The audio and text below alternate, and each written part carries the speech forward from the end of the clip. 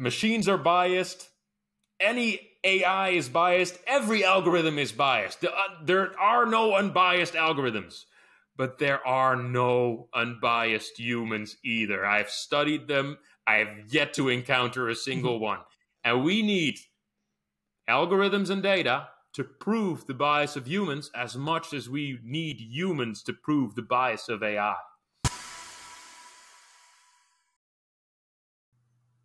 All right, so hello everyone, and welcome to the AI Stories podcast.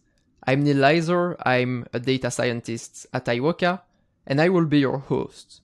So today, our guest is Marijn Markus. Marijn first studied a bachelor and a master in sociology at Utrecht University in the Netherlands, and after that he worked on a few projects. He worked on modeling the spread of Ebola, and he also worked with the police in the Netherlands on crime prediction.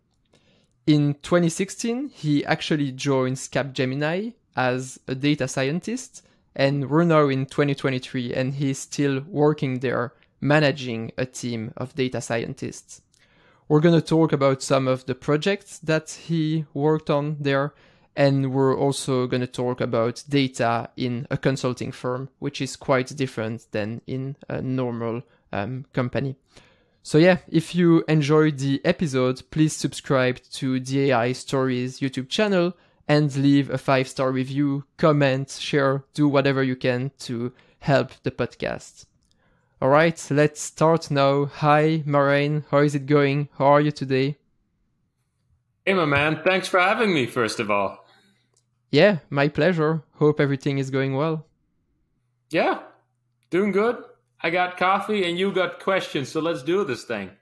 Yeah, let's start. It's been a while. We wanted to plan this for a while. So yeah, looking forward to this conversation. And let's begin with the beginning. You worked on modeling the spread of Ebola. And this, from what you told me, this is kind of where you realize that data can have a big impact on our world. So do you want to talk about this experience and how you kind of started to get into the world of AI?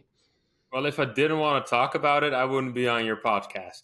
So for the listeners there, way back in the day, before we started calling everything AI and data science, I was a social science student. That is correct. And I did a master's in policy analysis and big data, because back then big data was a cool word that everyone caught on to, buzzword.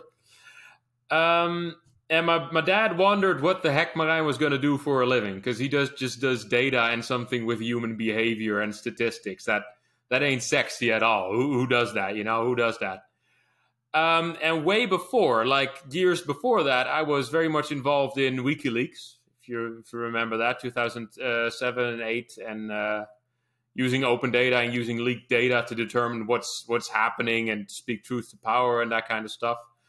And it was during my internship in 2014, so that's 9 years ago now, and I don't want to think too hard about that I was doing an internship at Gyro 555, which is a large Dutch NGO that helps developing nations in times of need, like during typhoons, during natural disasters. They're now raising funds for the Turkey earthquake, for example, and which affected Syria as well, even more so actually, because we can't get aid into Syria as easily as we can get it into Turkey. Those same people are still working there, and they're doing God's work. It's amazing. And I was there as an intern all those years ago, just doing stupid data modeling stuff on how much cash was spent on which part of on which island of the Philippines after the Haiyan flood. Then Ebola happened. Suddenly, the world's then biggest pandemic, if you can remember it, hitting West Africa, Sierra Leone, etc. And suddenly, the stupid data stuff that I was learning during my courses, like city geography, so the spatial distribution of effects and how that moves across areas, how to visualize that, how to put that in maps. And I was using that to get to model open data of infection numbers, and I was building maps based on that, and those maps were being used on the Dutch national news to show people how terrible the situation was in West Africa. And we used that to raise millions of euros in funds to send emergency aid over there. And that's the point in my life that I realized that the shit I do with data can actually help people. So obviously I took a picture of that television displaying my stuff, and I sent it to my mom saying, "Go show dad, my stuff is worth something." Love you, Mom, Dad. So that's when I learned that you can actually use this stuff, and it's actually of value, something I was not told during the majority of my study, or at least not shown in that way. And that feeling that I had back then is something I want every damn student out there to have. The moment that you realize that the stuff you do can help people. So to me, that is the most beautiful thing there is, and that's all I want to do in life. And so 2 questions based on this project. The first one is, was the goal actually to raise awareness and then raise money? Was there another goal, like better understanding how Ebola was spreading in Africa and how to better, for example, cure the disease or whatever? Both in this case, but primarily the first one, we were mainly raising funds to show how terrible it was. But this is a tough one when it comes to natural disasters. The moment, any data you have at the moment itself is already late, already outdated, because you only get infection numbers of X days past. So it's actually a whole lot worse than that already. So you have to portray the future situation to your audience to show how bad it truly is. It's like death tolls are not a very fun topic, but they are a very relevant topic. Usually it's manifold the number that gets reported on the first few days. So forecasts are actually a part of the information you have to grant here, and that's where that part came from. So looking at the impact, did you manage in the end to raise money? How much money did you manage to raise? You might Google it, but it was 10.6 million euros back then, which was a lot, considering people didn't care as much about pandemics back then. And that is a terrible thing to say by now. But at that point in time, so 9 years ago, that was reality. And yeah, it hurts me a lot to say this as a sociologist. But a lot of people in the West just don't care enough for countries in Africa, for people in Africa. Hell, they call it Africa and that's it, which is a gross generalization by itself. But I was working with people from there, so... Which graph do you think then raised awareness? If you had to describe one graph, one visualization... Oh God, it's on Google. My shit's on Google. Like you just a map of Liberia, Sierra Leone, and Guinea, and showing the numbers of infections in absolute numbers and in relative numbers. I'll send you the link in a bit. And so at this point, we were updating that every day, and you saw it progress worse day by day. And that, to me, that was the big impact. That's how you visualize it. Just show 2 maps, and then here it's slight, and here suddenly, oh God. And so at this point, do you actually realize that you can actually have quite a big impact by using data? That was the very first, the very first thing I, as an individual, realized, because I did it years before in collective situations, like in the WikiLeaks days when everyone was anonymous back in the day. But for me as an individual, that was the big, I am a part of a bigger team, so much bigger team. There's marketeers, there's people on the ground, people in communication, and you're all collaborating. You all know different things, and that's actually why you can collaborate. So it's the total opposite of the academics, where I only ever felt stupid because I was working with a professor who always knew more about it than me. Suddenly I had to be the expert, which more on that later as a consultant. But that was a big game changer for me. But only when you're the expert, which is a very scary thing because there's nobody to trash your statistical methods anymore. But that's when you realize how much value you are bringing to a group of people. And that is a very cool thing. That is nice. No, that is very cool. That's already during one of your first projects, you managed to raise awareness for something that's quite important and managed to raise like 10 millions. So, yeah. Note, this was a project of like, okay, the pandemic was way bigger, but the action and the gathering was like 1-2 months tops. So we did not have a luxury of tuning a model for half a year. There's a different kind of projects, different situations. You had to act quickly. Exactly. So moving on then from Ebola, you then actually worked on crime prediction at some point for the police in Netherlands? Crime analysis. I wouldn't say it prediction at the micro level because you just can't do that. There's movies with Tom Cruise about that. They always start talking to me about that. But you can't do that at the individual level, but you can do it at the macro level, at the aggregated level. And nowadays we call all of this, oh, that's AI algorithms. In my day, it was, I'm doing a master's thesis in big data and criminology together. Let's do this. Because what I researched, and I'm thankful that you keep asking this, because I did this as part of my paper, so I can actually talk about this. We were looking at neighborhood level factors that influence crime and different types of crime. Ever been to Rotterdam, my hometown? No, never been. Okay, it's the biggest harbor in Europe, disregarding Istanbul. So it has the biggest drug traffic of Europe as a side consequence of just having the biggest harbor and the biggest traffic. So 80% of all cocaine in Europe passes through our harbors, a lot of cocaine. And a lot of drug crime, a lot of violent crime, which really affects neighborhoods and people too. And I had data, multiple years of data at that point in time, and started researching different crime rates for different parts of the city and how those were affected by neighborhood level factors. So not just the amount of criminals in the neighborhoods, which is like a standard thing if people immediately think of, but or standard stuff like, how do I say this in a correct way? In my country, there's a big discourse on that ethnic minorities cause crime. So you grab data on concentration of ethnic minorities. Well, that is a big predictor of crime until you control for other factors like poverty, because there's a huge correlation with poverty. So I grabbed low income rates, joblessness rates, etc. And then I'm just doing, it was regression modeling back then to cancel out the effects to see which one is stronger, which one disappears.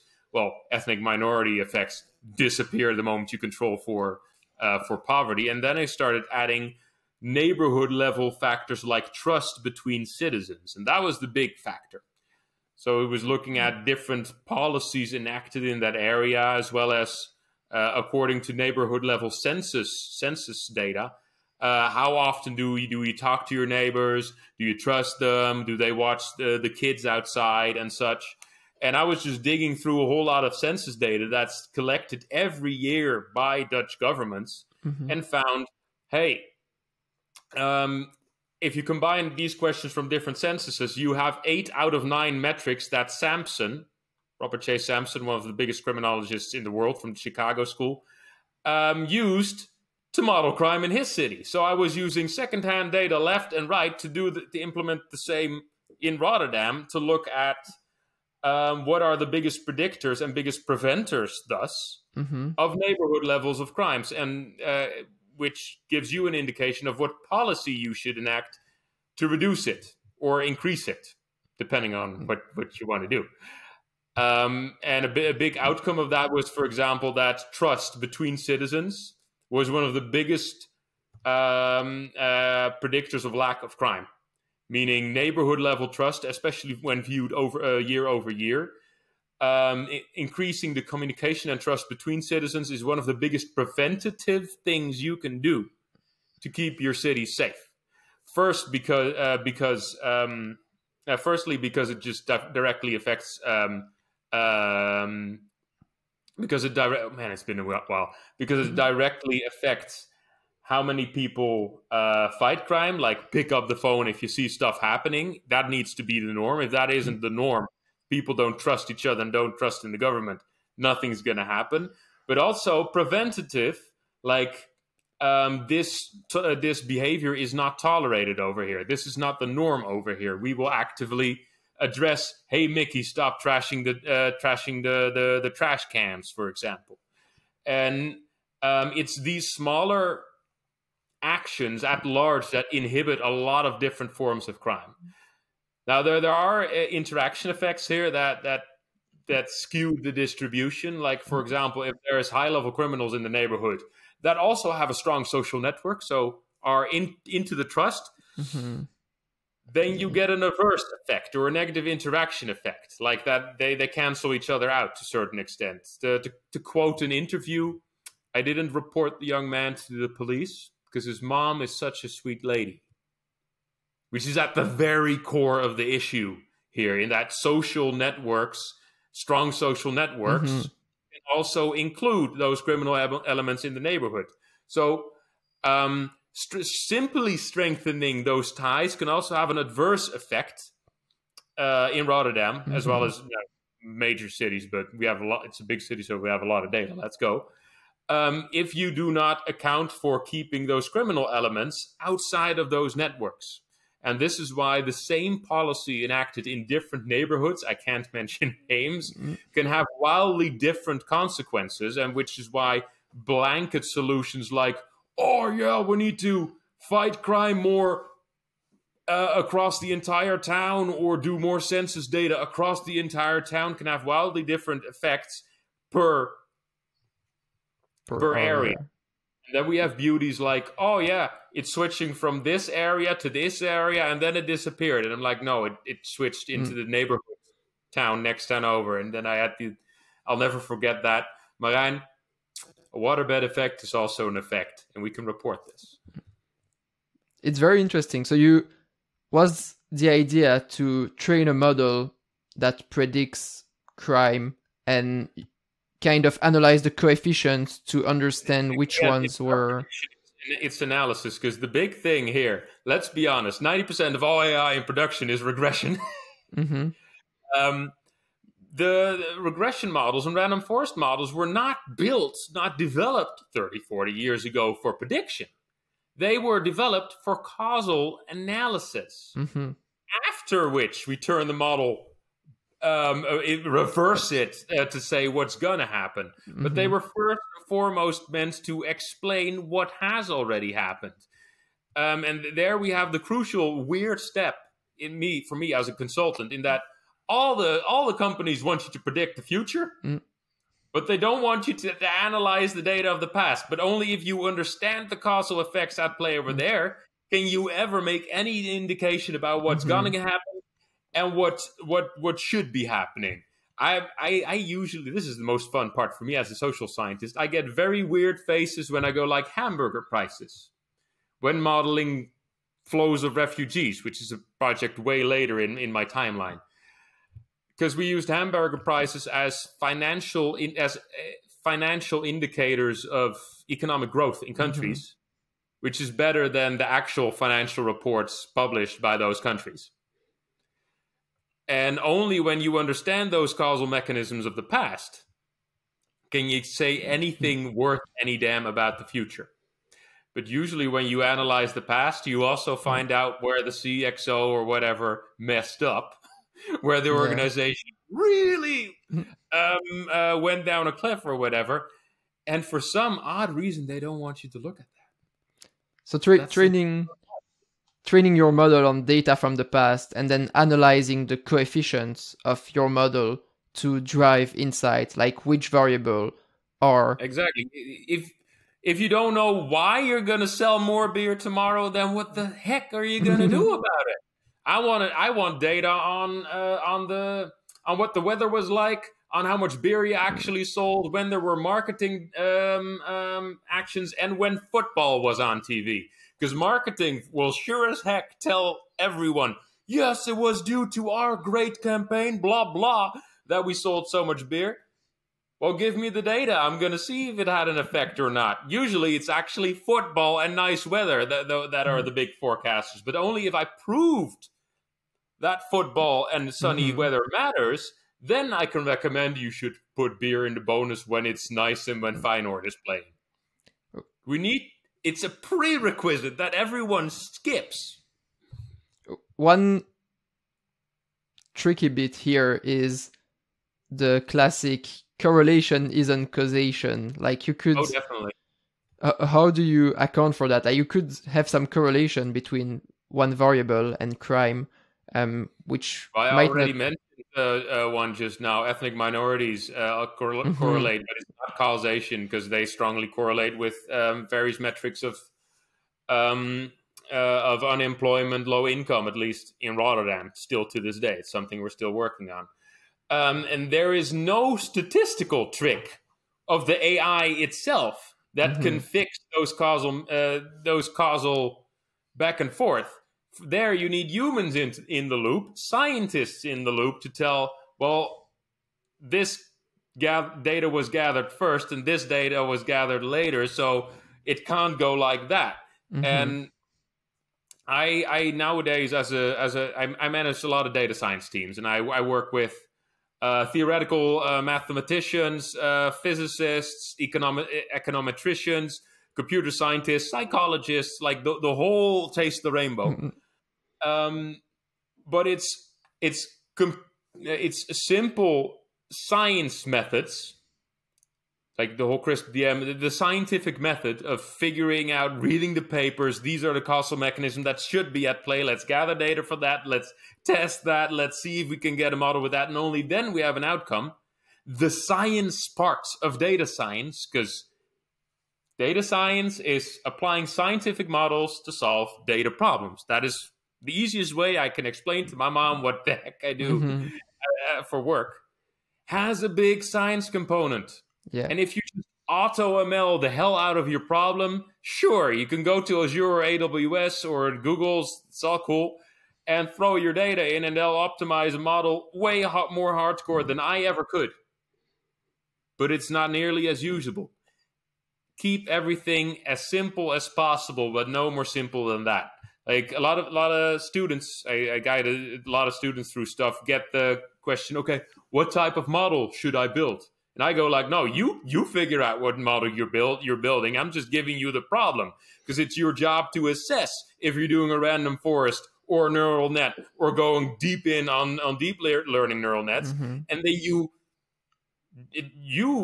figure out, is it worth the extra accuracy to sacrifice transparency and explainability? Because those are usually mutually exclusive. But when I'm judging, I don't know, something involving people's lives, there's no way in hell I'm going to use a deep learning model for that, because then they sue us and I can't explain why. Or it takes me too much time to explain why. No, that's a very good point. That's actually very interesting. I just actually finished the Book of Why, which talks a lot about causation. And your example, for example, of ethnical minorities, if you just look at correlation between crime and ethnical minorities, you would think, no way data itself will tell you that. And this is, in a crazy way, to my surprise, that a social scientist can actually help people here. We were calculating gender pay gaps at some point for a project, and the computer scientist was going like, how do you do that? And I'm like, I did a paper on that in my second year. Because I learned to complain about ethics and bias, and suddenly all of LinkedIn is screaming about ethics and bias. It's just now they call it AI nowadays. Yeah. So your example of controlling for poverty. So as soon as you control for poverty, you don't actually see this ethnical minorities effect. I think it was no longer statistically relevant. But again, that is why we developed these methods to test and research these things. Only after comes the forecasting. And even if you haven't even gotten to the forecasting, you can already have a great impact on the organization you're doing it for, because you're usually encountering all kinds of bad decision making in the past, or encountering all kinds of huge, terrible data quality stuff on fire, and helping fix that alone can already be a huge boon to the company, because you know, the risk of getting sued for millions decreases slightly. I think this is one example of why AI isn't really close to taking our jobs, because if you want to drive those kind of insights on causation, for example, you actually need a human. Data alone, as you mentioned, cannot figure that out for you. You need a brain, you need a human to build a model of the world, what comes after what comes before what causes what. Without any irony, you need a diverse group of humans. Because you had the eternal joke of stuff 10 computer scientists in a box, add data, and wait for magic to happen. That's how most organizations started out their data science journey. Well, the magic didn't happen because you'd need more than just computer scientists, as cool as they are. Or one client whose name I shan't mention came to me like, Marijn, you're a consultant, so you hire you to fix data science problems for you. I don't need you. I already have 10 people. And I remember the coffee was really bad that day. I was in a grumpy mood, so I just asked him, what did they study? And he's like, yeah, they're all econometricians. And I'm like, now I have you. So what can they do with image recognition? Yeah, well, what about audio recognition? Yeah, well, what about NLP? Yeah, well, but they can optimize the hell out of a linear regression model. Note, this was 5 years ago. By now, econometrician educations are probably shifted, but it was heavily focused on very, very good, very important, explainable statistical models back then. It was less machine learning than now. But if you only hire people who can only do one thing, then you're only going to be able to do one thing. The coolest part for me as a managing data scientist is that I work with people who studied everything I haven't, including astronomy or astrology. It's one of the two. He gets angry when I mess up. I'm sorry. Because they know stuff that I don't. So if I work with them, I'm learning stuff. I'm learning new stuff. And that is the major thing you need to keep doing in the entirety of your career, doing and learning new stuff. So having a diverse team is super important if you want to, well, deploy successful projects. In the same way, like, our field is finally maturing, man. People, data engineer is the new data scientist until prompt engineer catches on, at least. Though I already saw the first, post prompt engineer required 5 years of experience. Because the field is finally maturing, and we're figuring out there are different names for different tasks. You have the data engineer, you have the data scientist, you have the BI, the visualist, you have analytics translator, which is usually the age-old person for business who talks to IT. Nothing new. But usually they mess up because they don't actually understand IT. They just think, yeah, I can talk real good, so I can tell them what happens. And the joke is, those organizations all get stuck because modern organizations have IT departments when they should be striving to become IT organizations, because the only ones who don't become IT organizations in the future are the ones who are dinosaurs, who are already dead. The head just doesn't know it. It's become IT centric or die. And we saw this before. We saw this 4 or 5 times before when typewriters were adopted, when computers themselves were adopted, when radio was adopted, when phones were adopted, and everyone who said, no, my work adds too much value, I don't need how to use that weird mouse and keyboard thing. In the end, they did need to, because it just accelerated their work, or they lost their jobs. And ChatGPT nowadays, which is horrible to me because it's about generative AI and large language models. Only saying ChatGPT is like only talking iPhones when you really want to talk about smartphones. And it just shows you're an amateur to anyone who knows their stuff. Is just the latest, because now we're automating part of writing in the same way that a typewriter and autocorrect enhanced and sped up our work. It didn't ruin all the jobs. Neither can ChatGPT because it's making too much mistakes. And it's always, the answer is way too generic. But if you just need to write 6 pages for a paper and hand something in, it's great.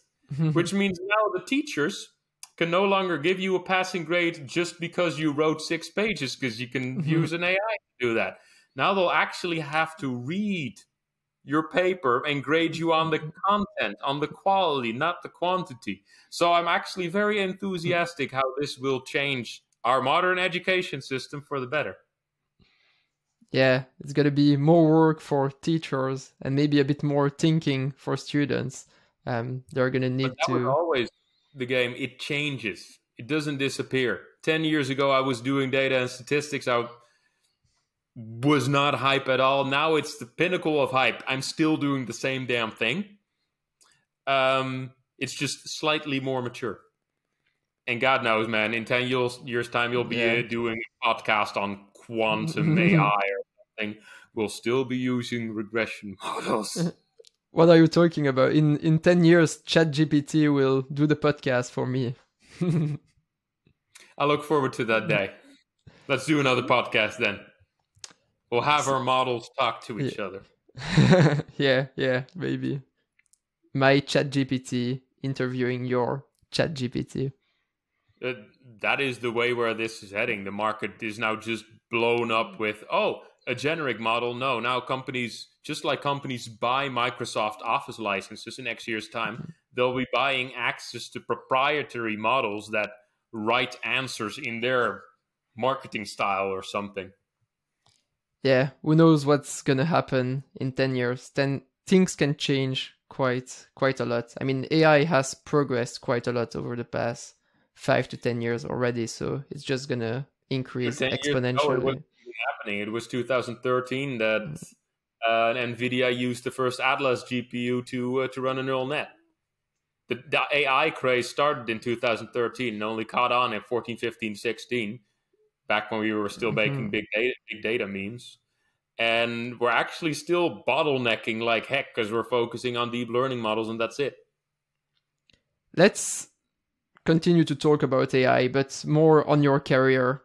Let's move to the consulting part. I know you seem keen to talk about this. In 2016, you actually joined Capgemini as a data scientist. You're still there now, so I guess you're enjoying quite a lot. You've been there for what, 6-7 years? So yeah, 6 years? That's right. Yeah. Do you want to talk a bit about Capgemini, what you've done there? Maybe talk about one impactful project. Yeah. I have 2, actually. But let me start out here by saying, especially to all the students listening, that I screwed up my intake conversation. Like, I was way too nervous, didn't know what I was going to talk about. And then the guy asked me, so what did you do for your thesis? And then suddenly 15 minutes later, I was done talking about how we use census data to explain why people are getting stabbed in which part of Rotterdam. And then he said, wow, that's cool, that's data science. Which was a relatively new word for me at the time. And I said yes, because I needed a job. Well, 6 years later, I'm now managing consultant at Capgemini because I actually quite enjoyed working there. I quite enjoy the consulting world as a whole, because especially if you're new to the field and you don't know what you like or what you're good at, 2 very different things. And where the coffee is fit for human consumption, the one thing you shouldn't do is only do one thing for X years. Join, I don't know, one company and be in the same role. Because there's a statistically insignificant chance that that one role is everything you want in life, and a way bigger chance that you liked it, but now you want to try something different because you just spent multiple years doing it. Within consulting, you'll be doing 5 different things in 1 year, probably, which can cost you sleep and whatnot, but you're also learning so much faster, and you're figuring out so much faster what things you do and don't like. And for me, it was like public sector, private sector, big teams, small teams, very technical role, very business-like role, working Scrum, working Agile, doing the business analysis, having to explain to people why this model is not as evil as I think.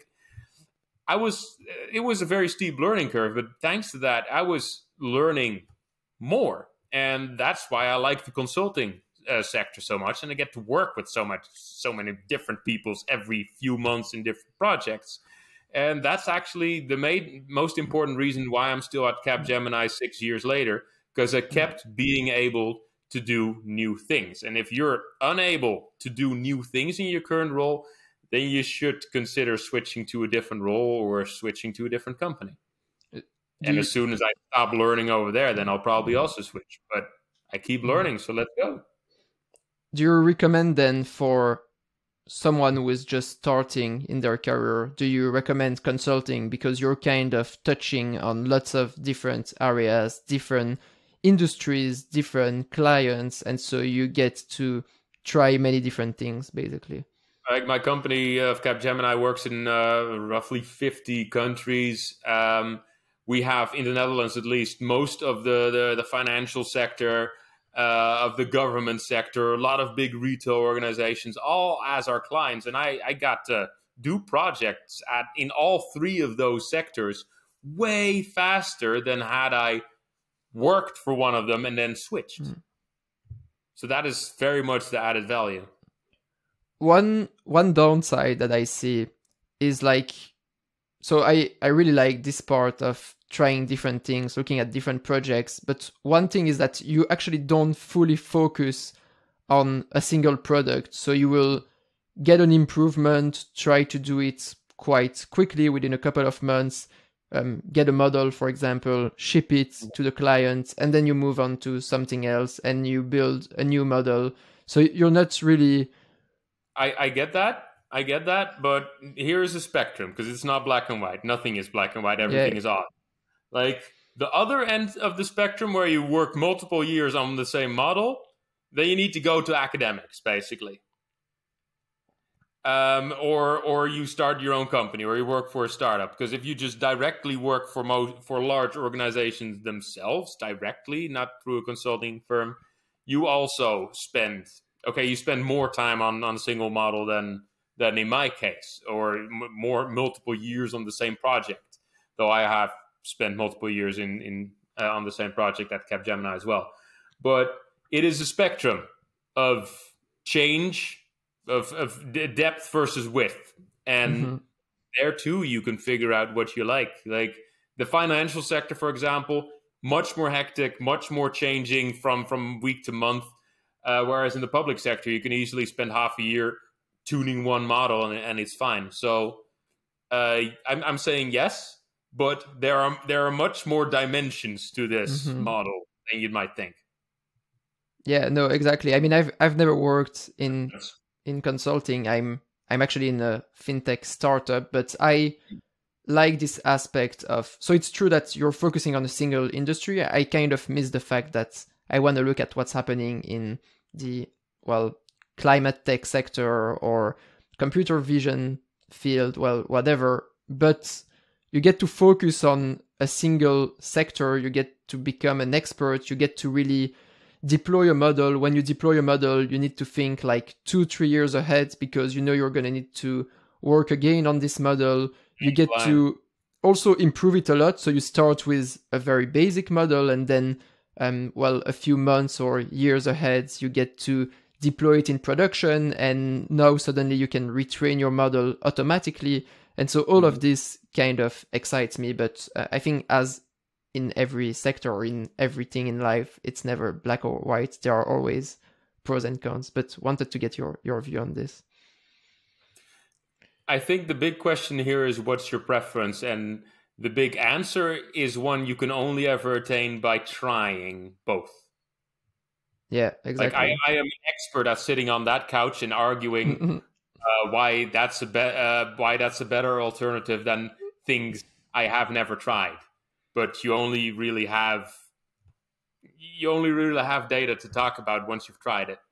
Yeah, no, definitely trying many things. That's why I think also internships is a great way try many things, do lots of Right. internships. I just spent 10 minutes talking about how Gyro 555 and the police changed my life, and those were internships. So, do you want to talk about how? Oh, yeah, okay. 6 years ago, I started as a young professional at Capgemini, and I very quickly learned over there, especially in consulting, it's not about just about what you do, but also about what you do besides what you do. Like, they will get you an assignment, a core task, something you're doing for a client, for a role, for a team. Which I started doing. I started learning, and I can't mention all of the names of the clients for obvious reasons. But it's actually besides that, when you're in between projects, which we call when you're on the bench, so to say, that you also have capacity to work on your skills and to work on different certifications, but also on internal projects. And one of those projects, many years, like 4 years ago by now, me and some friends were in touch with an NGO operative in Kenya back then, now mainly in India, who was helping smallholder farmers, giving them advice, like 2 hectares of land, with what will your yield be end of season, how much fertilizer do you need, that kind of stuff, but soil quality analysis based on some satellite footage. And I said to a bunch of colleagues back then, hey, you're in between projects, I'm in between projects. If we're going to build something to learn, we might as well build something that people can benefit off. That became Project Farm, one of my biggest projects, where we built a data platform for that NGO, for farmers in Kenya, to help them with stuff. And now we're developing another version for India. I was in India last December because of it. Because we have the skills, and if we're going to use them, we might as well use them for good. So this became a huge pro bono project for Capgemini at a global level by now, to build models to aid smallholder farmers. Because like 40-50% of our world food supply does not come from super farmers with tractors and drones, but from small farmers with 2 hectares and a donkey. Mm-hmm. And if we want to increase our world food supply, we need to do it through that. And right now I'm mentoring students who are building the new models for what was it? Crop vegetation infection. So to use image recognition models to check out if there's bugs on your plant, what type of plant is it? Is it going to affect your crop? What should you do? Should you send warning signs to all the other farmers in the area? That kind of stuff, which is relatively simple in terms of technical, but can make a huge difference for farmers over there, because they might not all have landlines, but lo and behold, everyone has a cell phone nowadays. And they might not even all be able to read or write. But if you use fancy icons, then the son will explain to the father what the app is saying about his crop. So did you, if I understand correctly, did you actually start this project as a side project, like on your own? Yes, I'm sorry, that was the main thing. We started it out as a side project in between assignments, but it's valid work experience. Just like your school projects are and your internships are valid work experience. And there's the eternal struggle for people without work experience being rejected jobs where they can get work experience because they don't have work experience. This counts as work experience too. And suddenly they all had 2-3 months of work experience building a data platform for an NGO in Kenya. That adds up. And that made me evolve in my role at Capgemini, where I'm now part of the Applied Innovation Exchange, we call it. Basically, it's our innovation zone in the country, in the company, where I run 3-4 of these projects simultaneously now, mainly from an NGO of not-for-profit perspective, because our company builds cool AI models for large financial and large retail organizations, and we can't tell anyone about it without getting sued, if you get what I mean. meaning we can't tell anyone about it and can prove to nobody about that we can do cool stuff. So most consulting organizations, mine as well as our competitors, we need these types of projects to actually talk about at events. And then they started asking me, hey, Marijn, can you go to this large event and talk about it? And I'm like panicking, like, yeah, but can you talk about AI? I think this was during my very first year. Yeah. Can you talk about AI? I'm like, what the fuck do I talk about AI? Well, you do machine learning, right? I'm like, I built like 2 machine learning models back then, first year. One of them worked. I'm like, cool, that means you're an expert. Okay, I'm an expert. So that weekend I just looked at my book closet, which is like right around the corner over there. And I looked at all my sci-fi novels from back in the 80s and 90s. And I'm like, I'm just going to talk about my sci-fi novels. And they loved it. So that's when I started developing myself as a public speaker as well, which is something I also like to do. As a side hustle, as a side project, that escalated and became its own thing down the line. And now I'm speaking, I'm a 3-time speaker at the World Summit AI. And you're coming to speak on the AI Stories podcast, which is exactly even better. Now I get invited on podcasts. Oh my God. Before we're all automated away by ChatGPT. Just my luck. Great timing. So is basically those projects, you're not directly making money from those projects, but you're using those projects because then you can talk about the nice technologies that you're developing and kind of sell your work to other clients. Is that right? Yes, there's always a short-term and a long-term game, because in the short term, we are not directly profiting off this, but I don't believe organizations should only be driven directly by profit. We upskill and upgrade our own people with it, so they benefit. And they can actually tell their mom about this project, you know. And we, when we're in large bids and such, because we're a large multinational, so it's big contracting, then having references like these totally do work. So Farm has been used for large references in the agricultural sector, and then suddenly I'm like, oh yeah, this is great. Even though we didn't directly profit off it, in the long term, from a strategic perspective, we need this. Every company needs this. And I'm now running at a strategic level, really, because of that. Plus, you're making the world a better place. With data. With data, always. So what do you do exactly? Just to can you give me like a few short examples of how you can help farmers? You mentioned this computer vision thing. What else do you do? And is the goal to essentially collect data from farmers, use it to drive insight, and then... Same as with Google, because Google nowadays doesn't call it data science anymore. They call it decision science, and I think that is a good term. We help improve their decision making.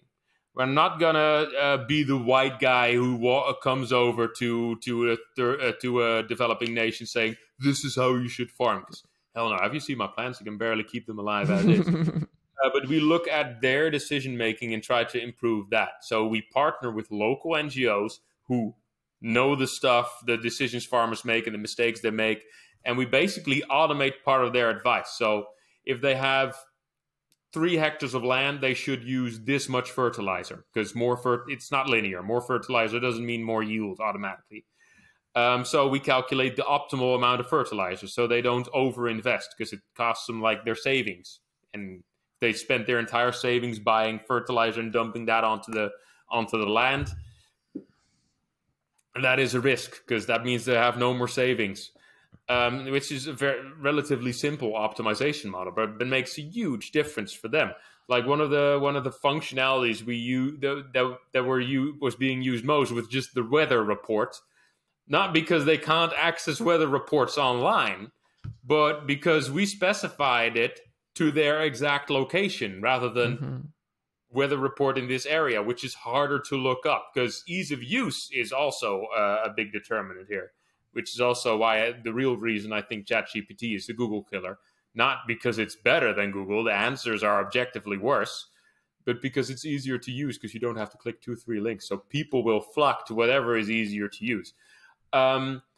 So we were experimenting with some satellite footage to identify soil quality, identify the perimeter of the plot size, for example, because I believe this is a male farmer thing that they brag about their plot size. But if they say, yeah, 5 hectares of land, really they have 3 hectares of land. But if they brag about 5 and we enter 5 into the yield prediction model, what do you think is going to happen? So suddenly we're compensating for compensation, which is a major data quality issue. And that's just fun. Those are some of the examples. And I run 3-4 projects like that. We're also doing another one of another of my babies called Project Enhance, which we do in collaboration with the World Food Program and Johns Hopkins University and Tilburg. So we're working with actual scientists here who developed actual models to how to feed the world better, diet optimization models that you can use to calculate how to feed as many people as possible as cheaply and as nutritiously as possible. You do that calculation a little bit better, means more people fed, which in, for example, times of suddenly grain prices spiking worldwide, this is very relevant stuff. And it's the academics who develop and improve those models, and we help scale them to a cloud platform with nice dashboards and such. So we don't actually optimize the model itself, but we do all the engineering and the visualization surrounding it. And I'm using it as simultaneously as a place to train my team. And again, making the world a little bit better with data. It looks like this is kind of what you've been doing your entire life. Like we talked about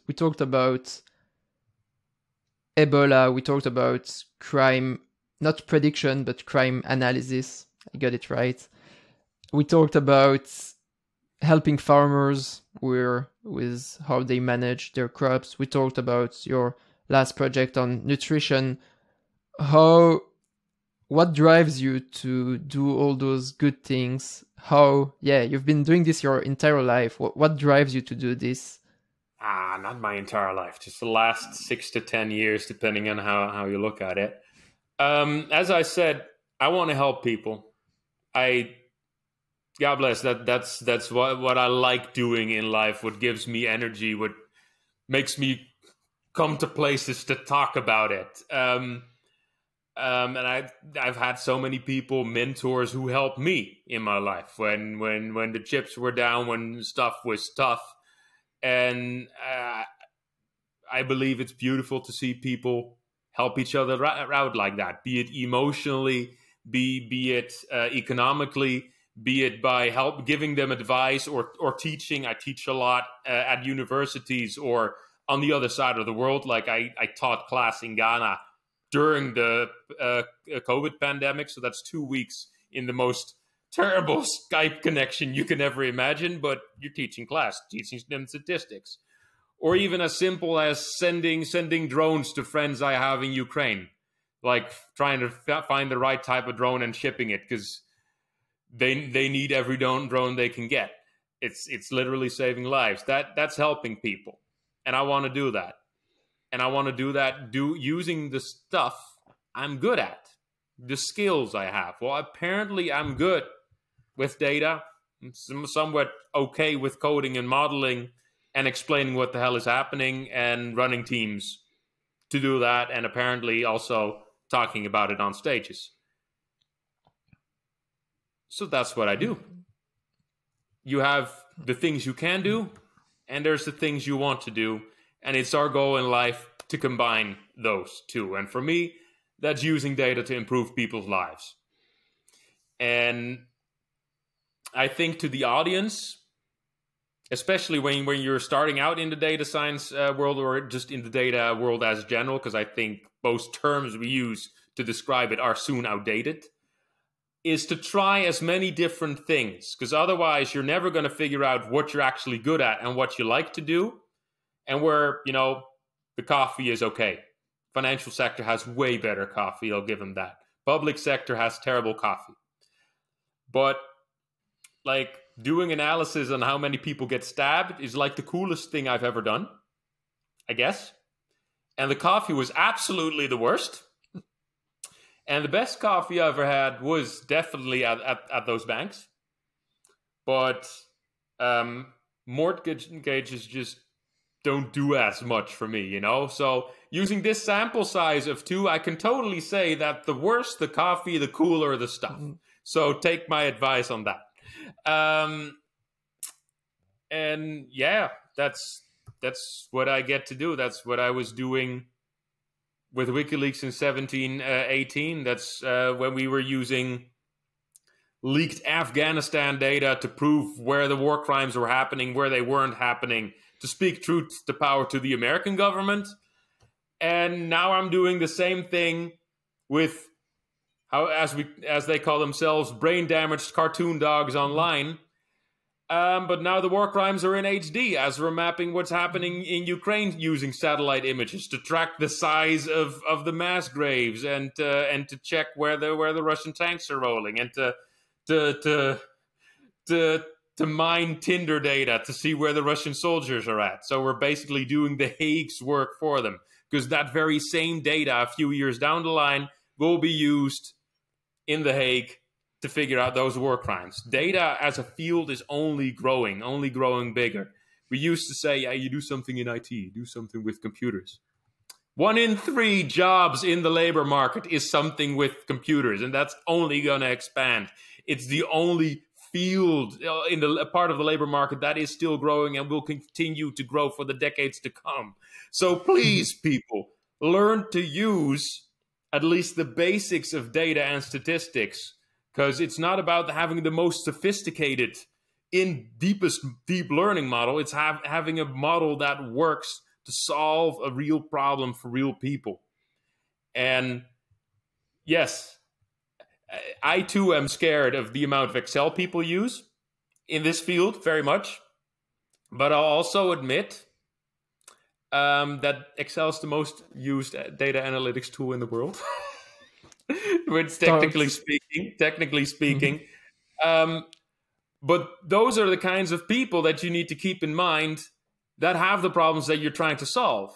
And I can get lost in the depths of how we can solve it technically, when often a more simple solution, and that's why I keep mentioning regression models, random forest models, let's go with XGBoost, let's do that, to explain the problems. Like when I'm modeling burnouts, I haven't even talked about burnouts, or gender pay gaps, as just mentioned, or forecasting beer sales, I need to explain why my model is making the prediction. Or when it's about people, refugees crossing the borders, because only if I can explain why I have this prediction can we anticipate it and can we potentially do something about it. And in our drive of the last half decade for privacy, GDPR, all that, I think we lost track of transparency and explainability.